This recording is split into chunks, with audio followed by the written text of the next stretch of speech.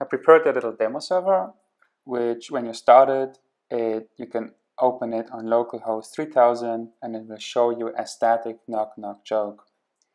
I've also added a test which starts the server in the background and looks for the words knock-knock in the background. What we want is to show a random knock-knock joke every time we reload the page. For that, I prepared random knock-knock with an index.js file, a test, and a package.json for npm. The first thing we do is we create a GitHub repository. Here I use the hub CLI tool. And then I use the semantic-release CLI to set up the release train. It will ask me a few questions, and what it will do is it will create the hook and set up the Travis CI integration with my GitHub repository for me. The semantic-release setup will create the .travis YAML file for me, and together with all the other changes, I will commit them with a feature commit and then push everything to my GitHub repository. This will start the build on Travis, and as you can see in the end, it will release version 1.0 of my module. So when I go to npm.js, I now see it. It will also create a tag on GitHub and the release with changelogs. Alright, so now let's show a random joke in our knock-knock server. So first I install the random knock-knock module and add it to the package.json file. Then I replace the static knock-knock joke with a random one loaded from our module. Now a new random joke is shown every time I reload the page. I commit all the changes with a feature commit message, push it to GitHub, which will then create and release a new version of knock-knock server. Now that we have a dependency, let's automate the updates with Greenkeeper. If you don't have it yet, npm install it with -- global Greenkeeper. After you installed it, you have to run Greenkeeper login, but I already did both, so you only need to run Greenkeeper enable in your directory of your app, and then Greenkeeper will be enabled for your GitHub repository. Now let's release a new version for random knock-knock. And we simulate a new version with an empty commit message, and I add the word breaking change so that a new major version will be released by semantic-release.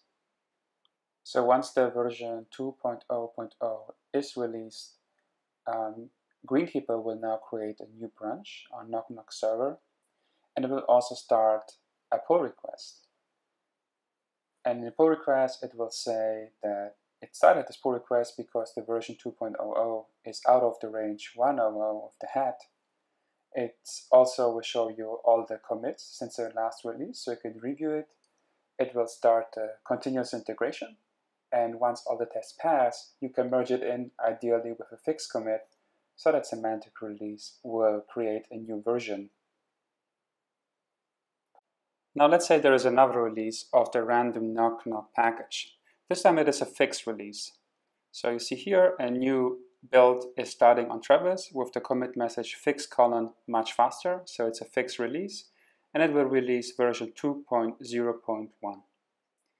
Now let's see what's going to happen on our knock-knock server repository. Greenkeeper will create a new branch, but there is no new pull request. That's because version 2.0.1 is within the range of head 200. Nevertheless, the new branch triggers a new build on Travis, and this time our tests will fail on our server. And whenever that happens, Greenkeeper will go and start a new pull request on your repository, warning you that an update of a dependency of yours actually broke your own application or module. And you don't want your users to be affected by that, so what you can do is you can actually work on Greenkeeper's pull request and change the version with the head to a fixed version 2.0.0 so that users will never get the version 2.0.1, and then update the commit message to a fixed so that a new version gets released for that. And the next time someone installs your knock-knock server, they will not get the broken 2.0.1 version. And this commit message will again create a new release. After making sure that our users are not affected by the broken version of random knock-knock, we have sent a pull request and fix the issue. And there is a fix commit which will trigger another build and release version 2.0.2.